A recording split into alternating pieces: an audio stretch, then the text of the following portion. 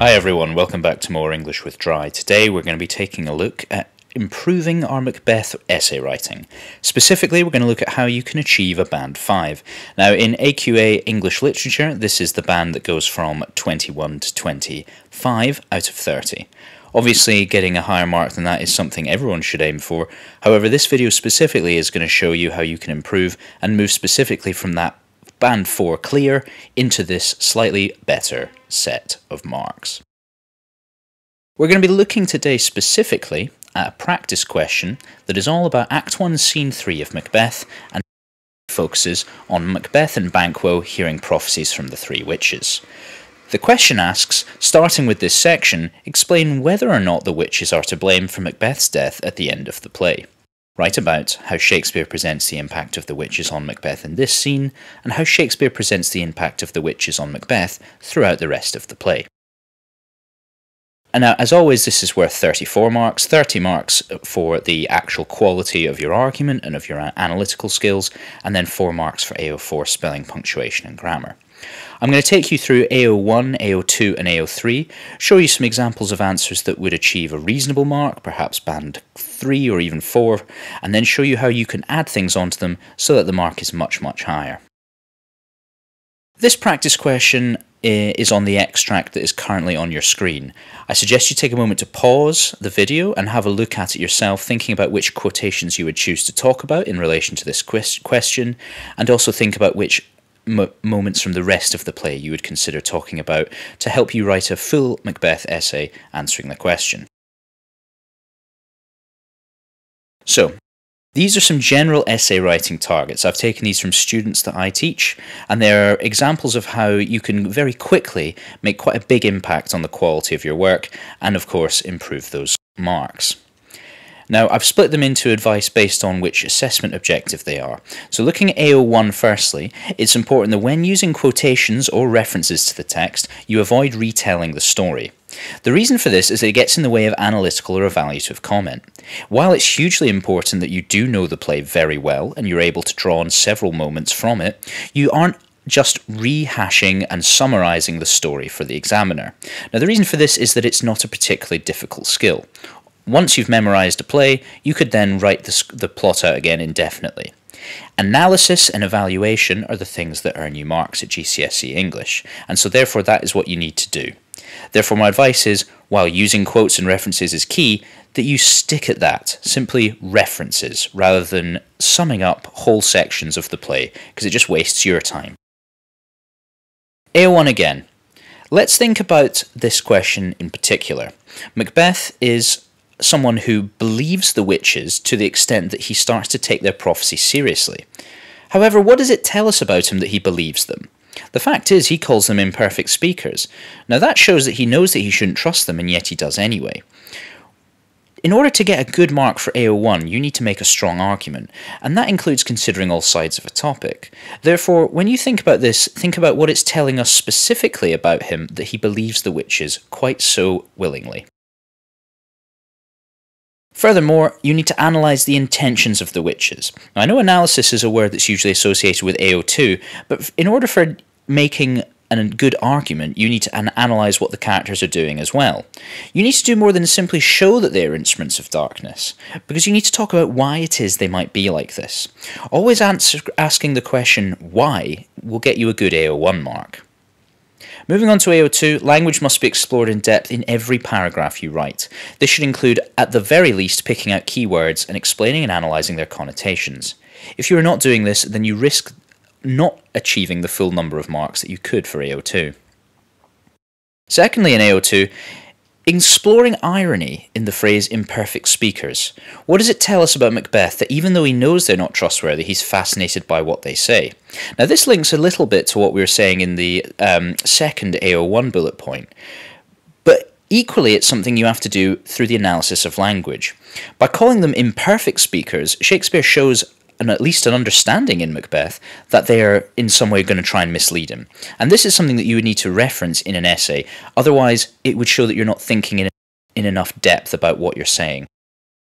And finally, AO3. I've mentioned asking this question why all the time, and this is no more important than when you consider writing links in your paragraphs. Now, I suggest that you include the link at the end using a petal writing structure.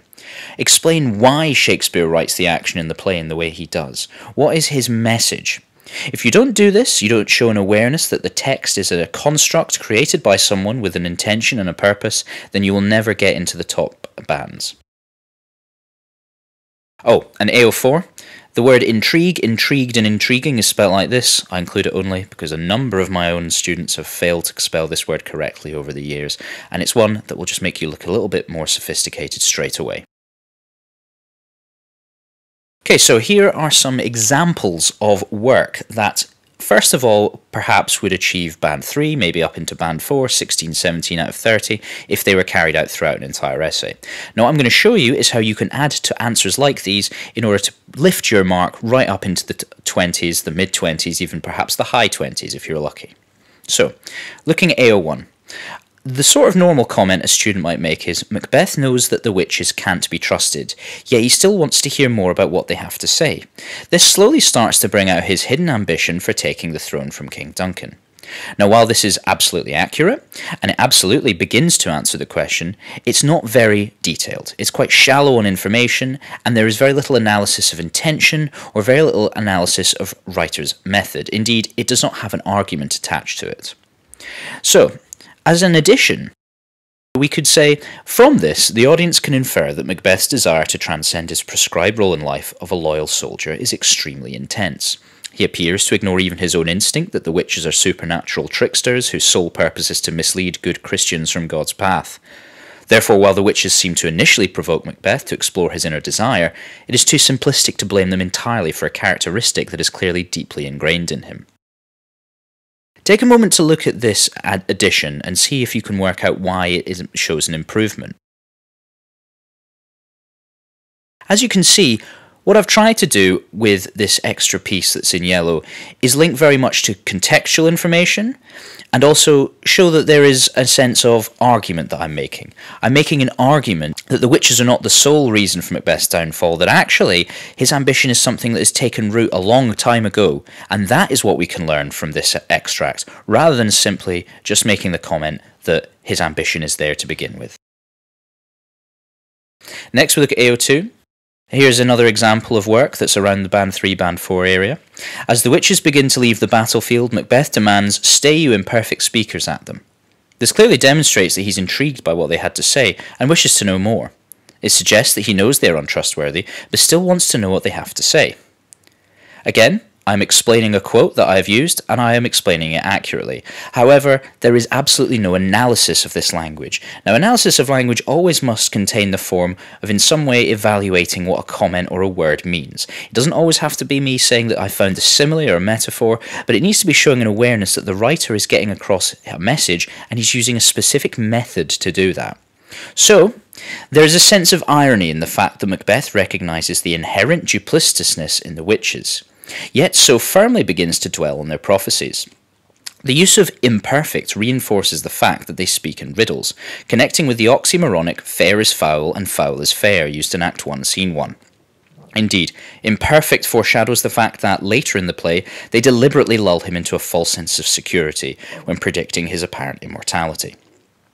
Again, take a brief look at this, see if you can work out how it's an improvement on just the work in white. So what should be abundantly clear is that there are at least 2 examples of technical linguistic technique: irony, oxymoron, etc. Foreshadowing even as well.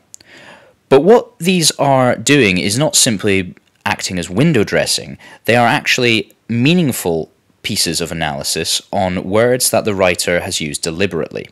Imperfect has multiple meanings. It suggests that perfection is near, but it suggests that it's not quite there, which is kind of like what Macbeth thinks of these witches. He thinks there is perfection that is just hovering out of reach and something that he can find.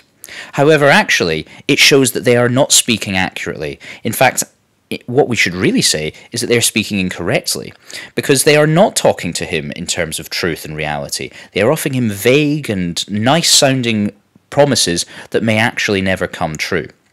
Indeed, What I've tried to do here actually is compare it to language they use earlier on, which would fulfill the second bullet point of any Macbeth essay, of talking about the play as a whole. However, what I'm doing there is I'm using it to show that there is a sense of transition between how the witches talk then, and then what happens to Macbeth as the play goes on.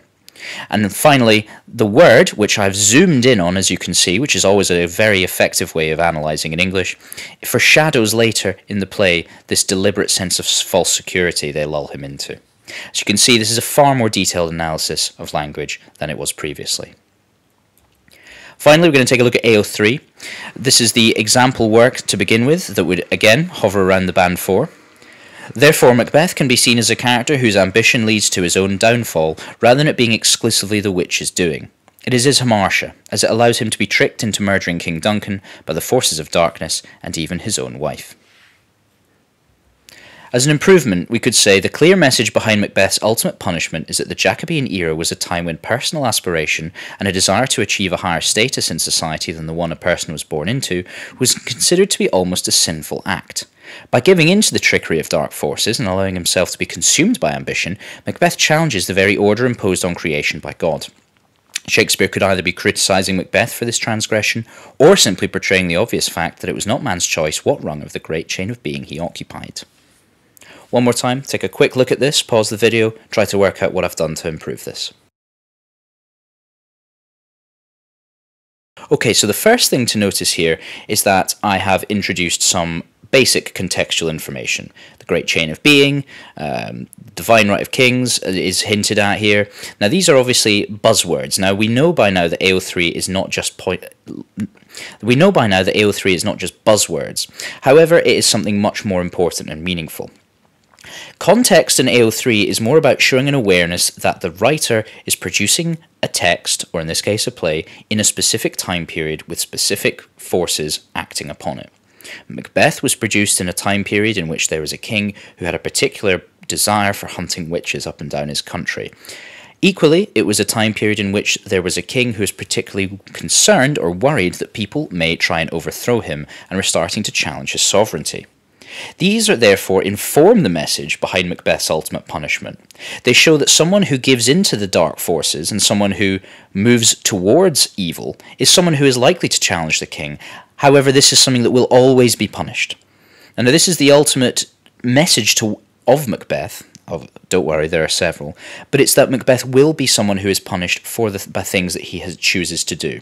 He chooses to go against the prescribed order of God, and that therefore this is the reason why he ends up in this bloody, miserable way.